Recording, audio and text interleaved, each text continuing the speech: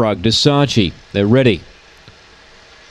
Racing now. Desace got a good getaway. Commentator showed pace to hold it early, and Night Rhythm found the rail in front of American Tony. Fourth, who goes between them as they hit the judge. Now, the leader is Commentator. Night Rhythm's got the rail. It's only a length and a half away. Second, American Tony, it's outside. Desace 3 wide. Back to fifth, then came Approval from Velocity Ash. Last is Here Comes Henry. Down the back and in the centre now. American Tony swept on by. Night Rhythm got held up. Around the outside, Desace dropping out Commentator. But American Tony straightens up 6 clear of Desace. Out wide, rattling home. Here comes Henry.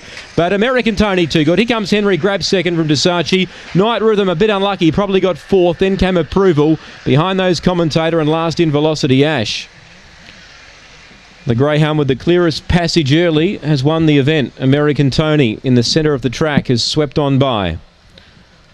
2 second, Here Comes Henry, who worked home well as he normally does. And 3 gets third.